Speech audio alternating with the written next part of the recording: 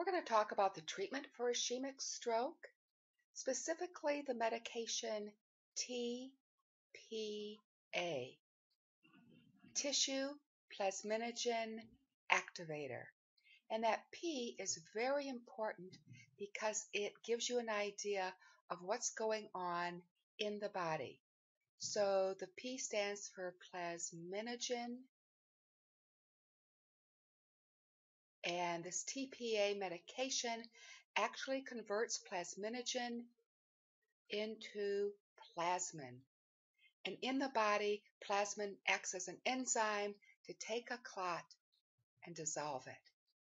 So if you've got an ischemic stroke and you've got a clot blocking a blood vessel, giving tPA means that you can actually restore active blood flow.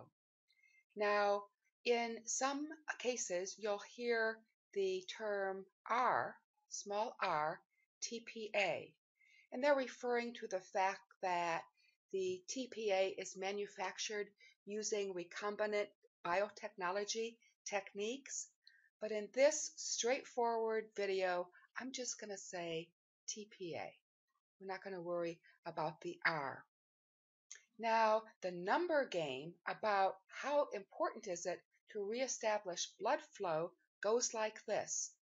In every minute that the brain is not perfused with blood, there are 1.9 million neurons lost. There are 14 billion synapses that don't take place, and 7.5 miles of myelinated fibers are lost. And so tPA is a wonderful medication. Now, I do want to stress that it won't help everyone, even with an ischemic stroke. So let's put this pie chart and look at the actual results in clients. For every 100 patients treated with tPA, 32 of them, about a third, are helped. It's a positive experience. 3, which is a very small slice, are actually harmed by the administration of tPA. But you can see we're not even talking about a 50% success rate. Even given that, there is very much hope with better, earlier administration of tPA that those figures could actually be improved. And so the American Heart Association, in conjunction with the American Stroke Association, has come up with a campaign called Target Stroke. And this is on behalf of the hospitals to get the medication from the door to the emergency department into the vein of a patient with an ischemic stroke in 60 minutes. And I'll show you how that helps. The data actually shows that you need to get the medication started for the best results, within 90 minutes of the symptoms of onset. So the slogan of the American Heart Association and American Stroke Association Target Stroke campaign is that time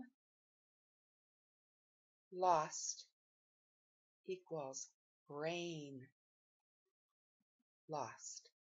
So that lets you know that we're talking about something very important. So who gets tPA? Well, it's for adults, so you have to be 18 years of age or older. It has to be less than 3, possibly up to 4.5 hours after the onset, but we're going to talk about the 90-minute best practice time frame.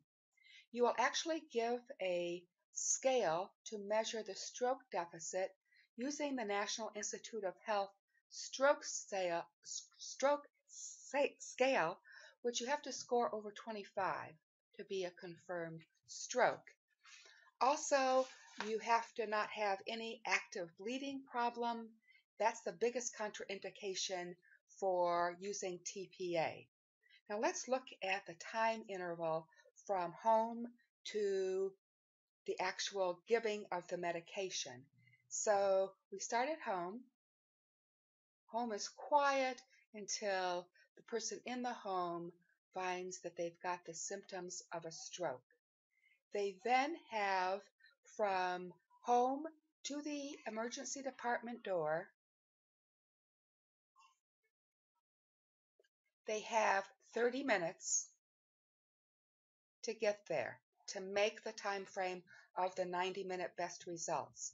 Now, the way to get that done is to activate 911 and make sure that the emergency medical system, the EMS, is activated. So we've activated the EMS.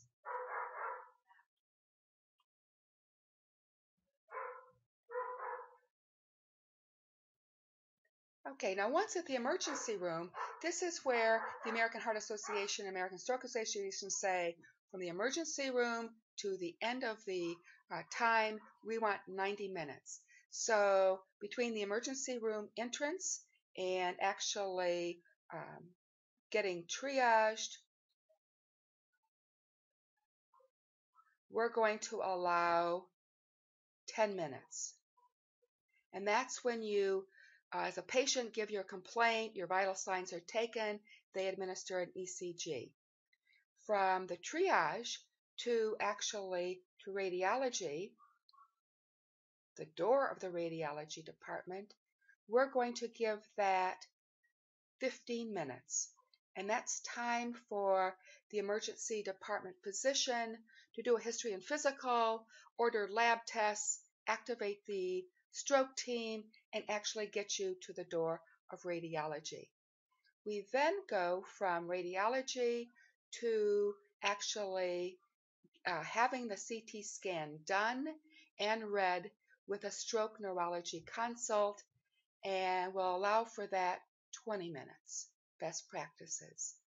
You have the CT scan, it's read, it confirms that there is an ischemic stroke. You then will return to the emergency department, and they will start the IV with tPA.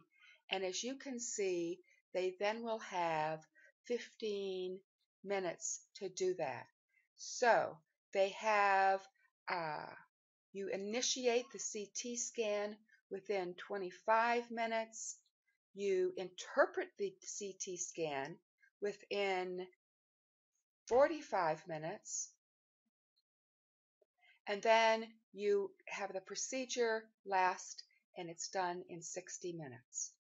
So you've satisfied best practices, and you've got the patient from home to actually administration of tPA.